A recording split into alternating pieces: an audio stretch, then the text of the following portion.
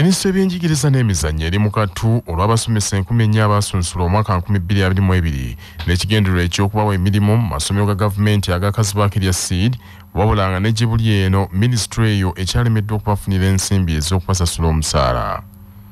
Obuwumbi 122 minisitule bwe yeetaaga okusasula abasomesa abo wabula mu mbalira y'eggwanga y'omwaka omujja 2023-2024 ssente ezo tezaateekeddwamu ekitadde minisitule eyo mu mbeera ey'okusoberwa.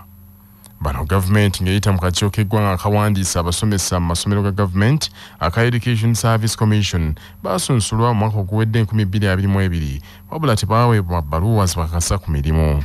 Abasomesa bano ne bawankuwadde baategeezebwa nti baayitamu mu kugezesebwa oba kuyita mu kakungunta ne badde beewuuba ku minisitule y'ebyenjigiriza okufuna ebbaluwa ezibakakasa ku mirimu naye okuva olwo tezibaweebwanga. Minisitule y'Ebyenjigiriza yategeeza teterina nsimbi za kusasula abasomesa bano newankubadde baayita mu kakungunta. Akakiiko ka Paalamenti akalondoola ebyenjigiriza n'emizannyo akabadde keekennenya embalirira ya minisitule y'ebyenjigiriza y'omwaka gw'ebyensimbi omujja 2023-2024 kaasabye minisitule y'ebyensimbi nti enoonye ssente ezo obuwumbi 122 zisasule emisala gy'abasomesa bano 4,000 basasulwe bulungi. Kitegerekese nti minisitule y'ebyenjigiriza era eriko abasomesa aba primary 300 beeteekateeka okuwandiisa wabula n'ab'ensimbi ez'okubasasula obuwumbi nga 25 minisitule eyo tezirina. Alipoota envannyuma y'akakiiko k'eggwanga akawandiisa abasomesa aka Education Service Commission yalaga nti amasomero ga gavumenti galina eddibu ly'abasomesa ebitundu 43 ku buli 100. Singa minisitule y'ebyensimbi tewaayo nsimbi obuwumbi 122 nga Paalamenti bwe yagisabye nga za kusasula abasomesa abe 4,000 abasomesa abo baakwongera okubeera katebe nga balindirira. Eggye ly'eggwanga erya UPDF nga liyita mu kitongole kyali ekizimbi liriko we lituuse mu kuddaabiriza ofiisi za minisita avunaanyizibwa ku nsonga z'ekkalamojja Mary Goret Kitutu ezikulirwa ofiisi ya Ssaabaminisita newankubadde mu kiseera kino akyaleebukana n'emisango egyekuusa kubulankanya amabaati agali ag'abawejjere b'ekkalamojja. Omukulembeze w'eggwanga Yoweri Kaguta Museveni gye buvuddeko yalagira ofiisi ezo zonna ziddaabirizibwe olw'embeera embi gye zibaddemu era zonna zaali zaasembayo okuzimbibwa ku mulembe gwa Milton Obote.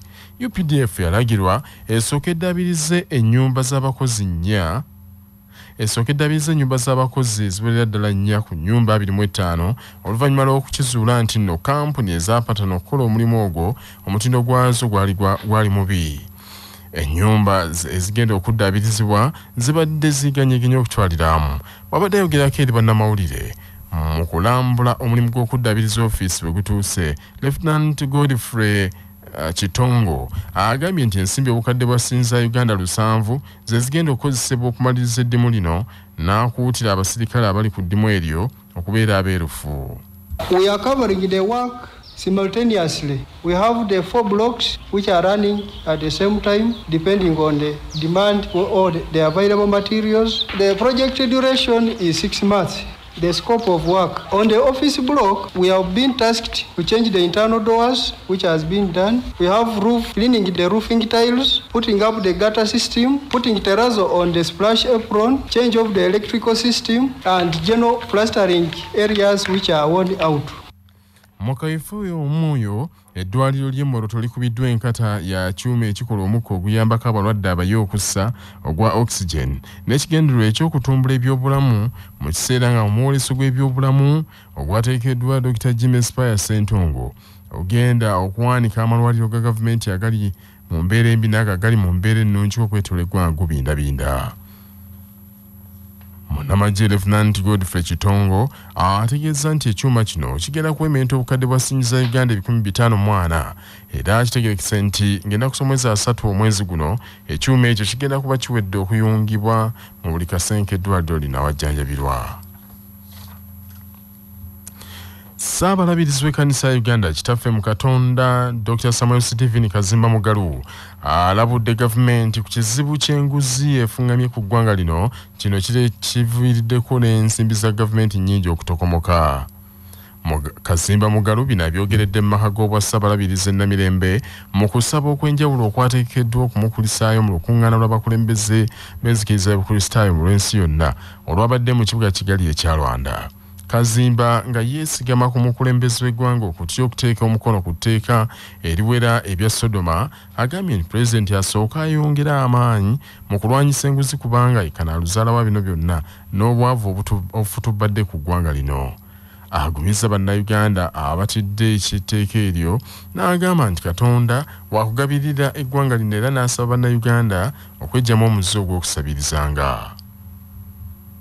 Kyensaba Katonda atuyambe ebintu bino eby'enguzi n'ebirala biggweewo tusobole okuba nti tugabana akatono ke tulina wano katumala senga tewabaawo baagala kuvaabira ne balya kinene okusinga bannaabwe ffena n'olyako akatono n'oyo n'alyako akatono ate tuyige n'okukola tuleme kulowooleza mu banaatuwa ab'ekyaggwe tulime ab'emasaka balime ab'ebulemeezi abalya nnaka mukwate kidima kugamba abantu babe nga basobola okukola ebitooke lumonde ne banayifa ab'ebusoga embooli duuma amayido mperano twenda okukola ebintu by'obugayaavu ebyo abantu babikubireko ddala omuntu asabiriza totuula mu lukiiko. Reverend Simon Peter ddembe lya Yesu nga yakulembeddemu okubuulira mu kusaba kuno asabye abakristaayo okukola ebya Katonda beewale okuzikirira. Obanga ddala oli mukristaayo oteekwa okulaga Kristo eyazuukira mu ggwe, si kiseera buseera, si kadde budde oba si nnaku bunaku, naye bubanga bwatya ku makya ng'oli musajja oba mukazi mu kristaayo, Kristo ateekwa okulabisibwa mu ggwe emisana n'ekiro. Gwe okubatizibwa tekimala, okusibwako emikono byonna birungi, naye oteekwa okutambulira mu bulamu obulaga Kristo eyazuukira mu bafu, nga teweerabira nti akomawo okusala omusango gw'abalamu n'abafu. Ekimu ku sitaani byasinze okukola mu mulembe guno kwe kwerabiza abasajja n'abakazi amazima ago.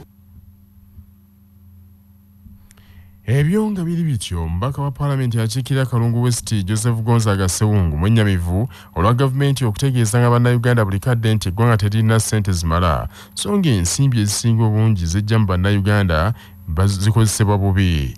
Ssewungu agambye nti omuwendo omunene ogw'abaminisita mu ggwanga lino ssaako ababaka ba Paalamenti abaliyo mu 5 n'omusobyo gavumenti basaasaanyako omusimbi muyitirivu nnyo ezandigenze mu bintu ebyamizalamu bannayuganda gamba ng'okuzimba enguudo, okuzimba amalwaliro n'amasomero n'ebirala ebigwa mu kkubo eryo.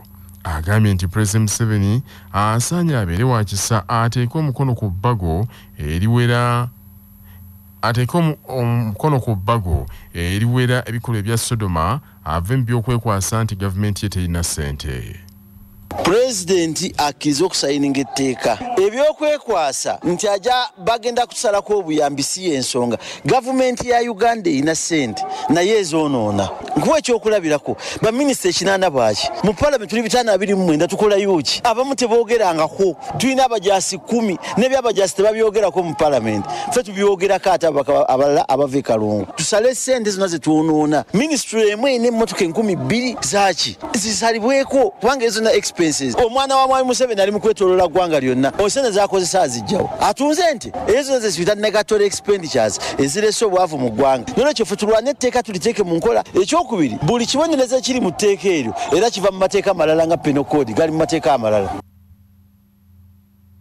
Manya obuvuna obuddo obw'eddembe lyo tonyigirizibwa. Ddembe lyo ery'obwebange. Ddembe ly'okusaba kkooti okulangirira nti omuntu oyo afanga munnamateeka matovu Musa Kimirante bw'annyonnyola. Omuntu yenna singa awula ku b'eŋŋanda ze ne bamunoonya nga tebamanyi gy'ali okumala ebbanga lya myaka 7 oba okusukkawo, kitwalibwa nti omuntu oyo mugenzi era omuntu oyo yafa, era nga bayita mu subsection 2 ey'akawaayiro ke kamu bajja kuddukira mu kkooti basabe kkooti erangirire omuntu oyo nti yafa dda, era waba alina ebyobugagga byonna bye yaleka bajja kufuna empapula z'obuyinza ezibakkiriza okwadministalinga estate y'omugenzi era bajja kugigabanya kwabo balina okugifuna. Abatuuze abasukka 30 ku kyalo Gamba Nkombwe mu Gombola Engogwe mu district y'Ebuyukwe basobeddwa olw'abantu batannategereka abeesomye okwezza ettaka kwe balina ebibanja byabwe kwe bawangalidde okumala emyaka n'ebisiibo nga beerimbika mu mbeera ey'okuba bannamagye nti bava mu nkambi y'e Kaweweeta nga kano baatandika n'okusimba ebikondo okwetooloola ebibanja byabwe awatali na kukkaanya kwonna. Abatuuze bakulembeddwa ssentebe waabwe Ssenkungu Fred basinzidde mu lukiiko nga basinkanye omubaka waabwe wa Parliament ne bamusaba okubataasa ku mbeera eno. Emmotoka nga y'amagye ne bakola effuji eritoogerekeka nga bakuula emiti gy'abantu n'emmere yaabwe ku ttaka lye batalinaako biwandiiko. Kino eky'obutabaako biwandiiko nkyekakasa kubanga olunaku lumu bampitako wano ne banvugako ne bantuusa ne banga nti chairman twagala otusalira amagezi gonna nga bwe kisoboka ettaka lino tulifa. Sisobola kulya mu bantu lukwe abampa akalulu akangi bwe kati. Abatuuze bategeezezza nti ebbanga lyonna babadde bawa obusuulu eri omutaka Kijje ow'ekika ky'empeewo kubanga ettaka eryo lya bampeewo wabulanga embeera batabuseeko okuva abantu bano ne beesenza ku ttaka lyabwe ne basimba n'amakanda nga batandise n'okubakolako effujjo eritoogereka n'okupima ebibanja byabwe. Naye ffe kitubakolako obulabi naye bo bajja ne batukolako ki obulabi.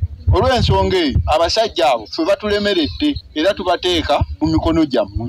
Ebintu by'abatuuze babikuula bakuula emiti gy'omukululule bagitwala.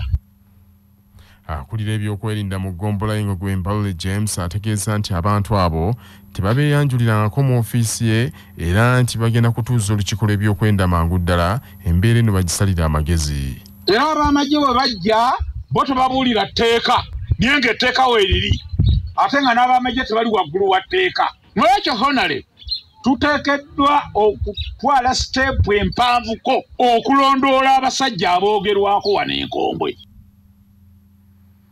Omubaka wa Parliament akiikira ekitundu eky'Abuyukwe South Dr. Lume Bayiga asinziddeawo n'ategeeza nti akabinja k'abantu abaagala okwezza ettaka ly'abatuuze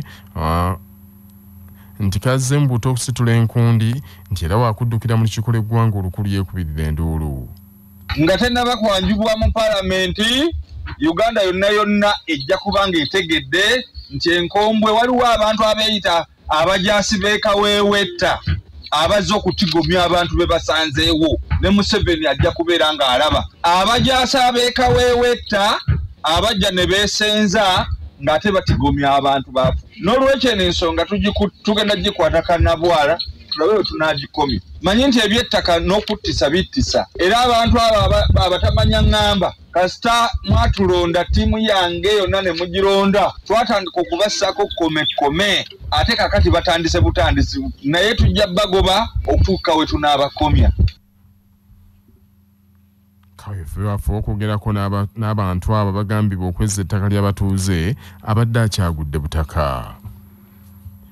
Ebyo nga biri bityo kyaddaaki abasuubuzi abakolera mu katale ka gavumenti ak'ekajjansi ku luguudo lw'Entebbe batandise okufuna obuyambi ku bizibu ebingi bye bazze balanjanira abakulembeze okubadduukiriramu. Omusasi waffe George William Kakooza y'abirina. Ebigogo byabo tokadda mu katale mazzi gasiba gatutonyera toyi nkyafu nnyo tuli bubi nnyo twagala nabo bajje batuyamba abatuuze abalala. Akatale kano ak'ekajjansi kalina abasuubuzi abasoba mu 5 kyokka nga buli kadde bazze balaajana olw'okusoomozebwa kwayitamu kyokka nga tebayambibwa nga bano basoose n'akufuna taapu y'amazzi egenda okubayambako okusala ku muwendo gwe babadde basaasaanya ku mazzi ogw'ebisatu buli kidomola nga taapu eno ebaweereddwa ssentebe w'ekyalo kino Kajjansi Sebadduka Faizo buli muntu waakusenanga ekidomola ky'amazzi ku nusu 10 kyokka. Abasuubuzi bano basiimye nnyo enteekateeka eno. Amanya nze Katende Joseph nga nze muwanika wa katale kano taapu ze tubadde nazo zaali ku taliifu ndala nga mazzi ga bbeeyi. Ssentebe Sebadduka Faizo olumaze okutongoza amazzi gano n'akakasa nti newankubadde ng'ayambye abatuuze ab'omu katale alina ekiruubirirwa eky'okuyamba abatuuze abalala mu kyalo kye n'awanjagira abakulu ku tawuni kansa y'e Kajjansi ne disitulikiti ey'e Wakiso abavunaanyizibwa ku katale kano ak'ekajjansi okujja bayamba abasuubuzi baabwe balemenga kubajjamu misolo gyokka. Nze nga ssentebe atwala ekitundu kino mutudde akatale kano nalinga nka supervising ebiseera ebisinga mu bintu ebyowulira abantu bakaaba nga toyireeti engoga ezo naye nga abantu bwebalambula mulimu abamu abakirabo bubi naye nga twagala tumaintaininga obuyonjo naye natuuka ekiseera nenfuna okusomoozebwa nga kunene nga buli muntu owulira nti ttooyi emu yafa kati abasajja n'abakyala bagenda muki mwemu kyabulabe nkubira town council Mulanga ne district kuba akatale kano kali under district eyewakiso Kajansi town council district ezuukuke ejjeetereza ettooyi zino ne Kajansi town council engogo zino abantu zolaba zibalaaja nambi nvundu ebbanga lyeryo ku CBS FM ey'obujjajja nze Julia Mukakooza Entebbe. Amawulire g'ebyemizannyo mu mawulire gaffe agaca Basafama gakutuusibwako Modern Tea amajani agajjudde obuwoomi n'eddekende nga buli anywedde ku caayi waago asigala agatendereza. Modern Tea gali mu bika omuli aga vanilla, ntangawizi n'ekisubi era gasange mu maduuka ne supermarket zonna. Modern Tea, your best choice. Nga bali wamu ne pikipiki TVS HLX CC 125 epakasa era gyeyune okuva mu Yuvrage ebbanda. Emikisa gya club ya Wydad Casablanca ya Morocco okweddiza ekikopo ky'empaka za CAF Champions League season eno gisanyaladde club ya Simba ya Tanzania bw'ekikubye eggoolo emu ku bwereere mu luzannya olusooka ku mutenda gwa quarter finals.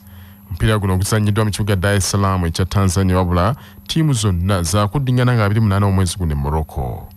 Mu ngeri emu Mamelodi Sundowns eya South Africa omuzanyira Dennis Masinde Onyango erazeera eryanyi bwerumbye Sierra Bolizedad eya Algeria mwayo ekikubiddeyo ggoolo 4-1.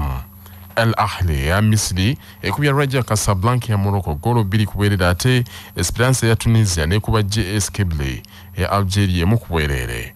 Ttiimu zino zaakuddingana nga 29 omwezi guno okufuna kaabeeso ga semi-finals nga empaka eza semi-finals zaakuba nga 12 ne 19 omwezi ogujja ogwokutaano. Empaka ez'akamalizo zaakubeerawo nga 4 omwezi ogw'omukaaga oluzannya olusooka ate baddiŋŋane nga 11 June omwaka guno. Bannaffe ag'essaawa zino kangamalirize mu bufunze. Minisitule y'Ebyenjigiriza n'Emizannyo Erimukattu abasomesa 10,000 yasunsula omwaka oguwedde n'ekigendererwa ekyokubawa emirimu mu masomero ga gavumenti bakyali katebe ebuliddwa ensimbi ez'okubasasula. Ssaabalabizi w'ekkanisa ya Uganda kitaffe mu Katonda Samuel Kazimbamugaru alabudde gavumenti ku kizibu ky'enguzi enfungamye ku ggwanga lino kiki ekireetedde n'ensimbi za gavumenti nnyingi okutokomoka mu bintu ebitajjansa. Abatuuze abasukka 30 ku kyalo Gamba Nkombwe mu ggombolola y'Engogwe eBuyikwe mu Kyaggwe basobeddwa olw'abantu abeeyita bannamagye abava mu Barakisi Kaweweeta abeesomye okunyaga ettaka lyabwe. Ge mawulire ag'essaawa zino temuva ku y'obujjajja.